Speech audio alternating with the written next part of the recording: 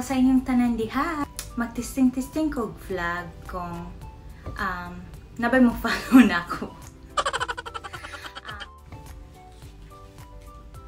Hi! May adlaw sa inyong tanan! So, we're planning to get pregnant or syempre, ako na magburos. Plan ako nga magburos na lang ko kay tungod sa COVID. I-postpone na mo mong wedding or akong gi-request nga i-postpone na mo akong wedding sa 2021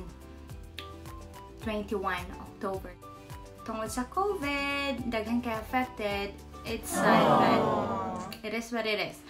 So, going forward, last week, nag-ato ko sa akong ubigayni. I went there for my yearly pap smear.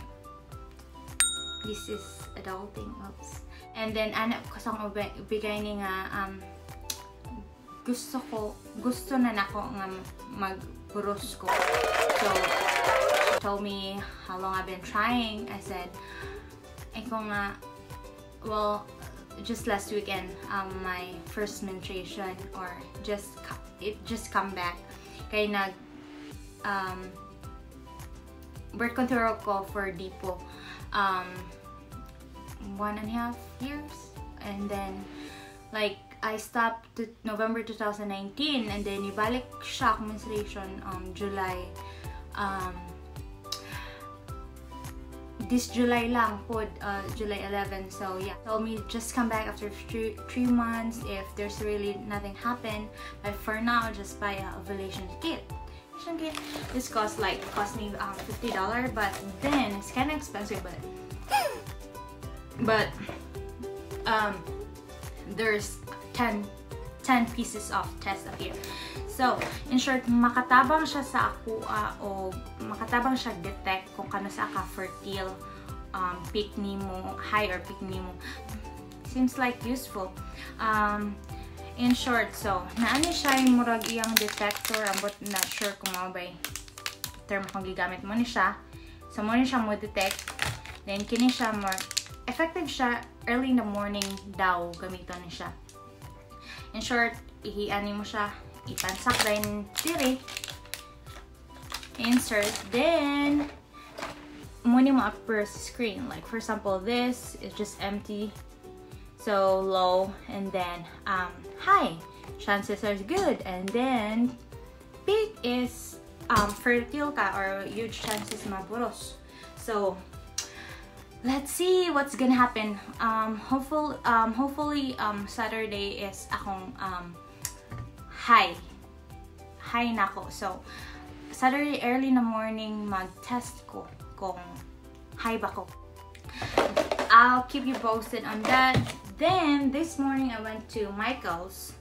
Kuha na siya Michael's, like a craft store. So I found this planner. So I'll show you later what's my plan for this.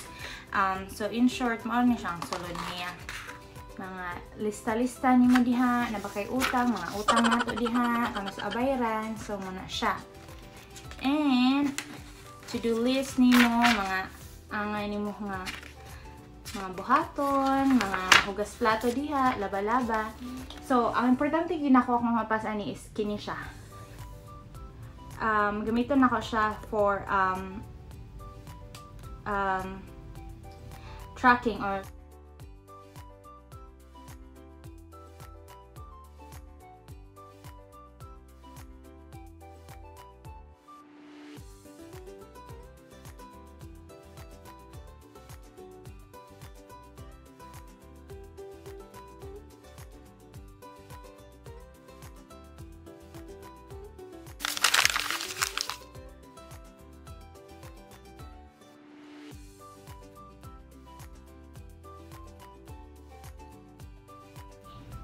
that's it. And I'll keep you posted sa akong pag-try nga maburos. I'll see you later. Diha, kaninyo yung expected nga mag-ovulate or fertile ko tomorrow. Pero, ka-excited naman good kaayo ko. Singan kung fertile na ba ko. Clear blue ovulation test. Kayo ko, di na ko kahula. Okay.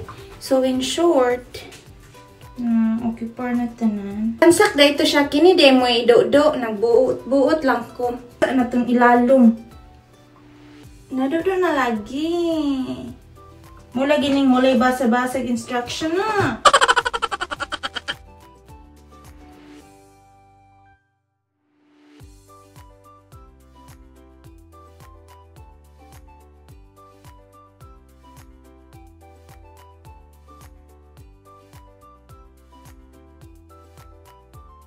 Think there's no changes. Well, let me do again one more time. Get turning and 4 hours. Dapat di ka manghihi, ensure di ka manghihi within 4 hours then. So exactly, I think that's enough. Insert the tube. Come on, Jesus Christ. It's killing me. What's going on? I don't know what I'm doing. I just keep blinking. I'm not sure if I did not push enough. For the third time, maybe third time is a charm. I gotta try it again.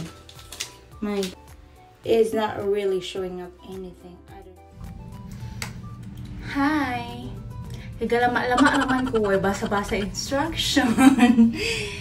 I already tried 4 times.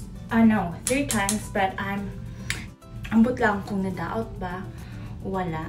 Pero I've tried 3 times. It doesn't really appear anything on, doesn't show anything in the screen as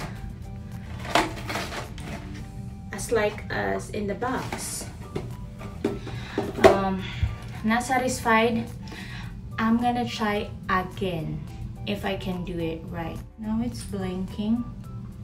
Well, now it's blinking. I saw a video from YouTube that one girl takes a while. See what's going on with me today? It's like, ugh.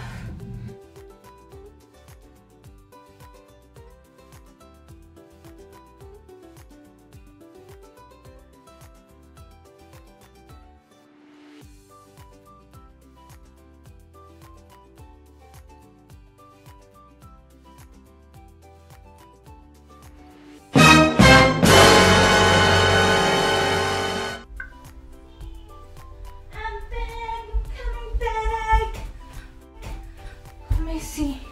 Oh, so it worked. At least I know the test. At least I know the test is working.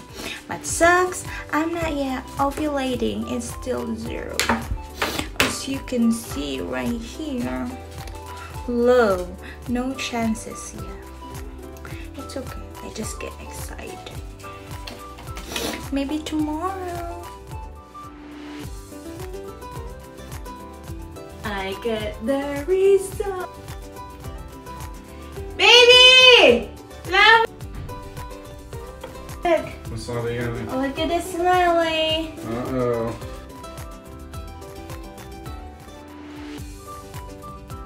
What's going on, love? What's going on?